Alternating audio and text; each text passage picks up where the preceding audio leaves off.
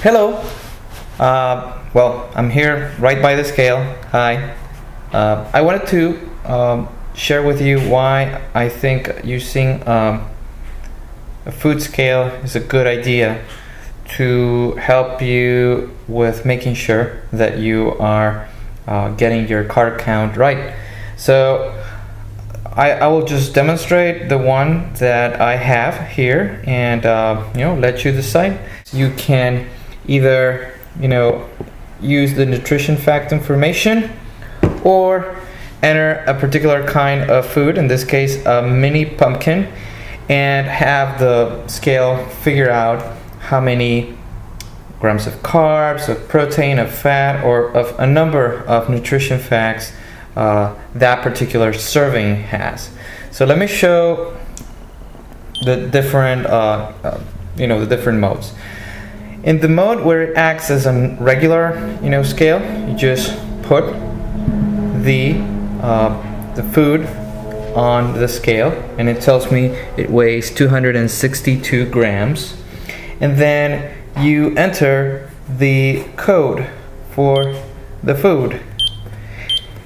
The scale has a very large database of foods, so you would search for pumpkin in the list of foods, and after you have entered the code here, it will tell you things like how many calories there are here, how many carbs, how many grams of fiber, how many grams of milligrams of sodium, and so on. It has 4 screens, so it gives you a total of 12 nutrition facts for every meal, every food.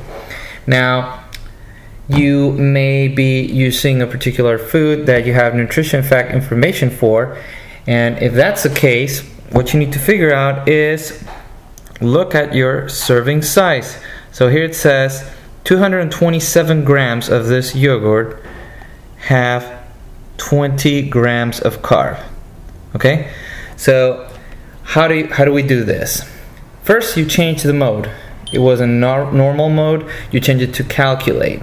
Second, you place a recipient, which is my Wizard of Oz mug, and you set it to reset the value to 0 so that it doesn't count the weight of the mug.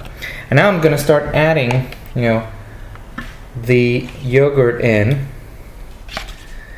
and right now I'm up to 53 grams. I want to give myself about 100 grams of yogurt.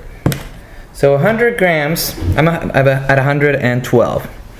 So 227 grams are the serving. So you enter 227.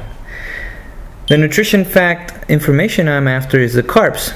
For 227 grams of yogurt, there's 20 grams, for this specific yogurt, 20 grams of carb. So for this portion that I have inside the cup, there are 10 grams of carb. You could say, hey, I can do that with a calculator. Yes, but this is much more convenient because it combines the weight and the calculator together.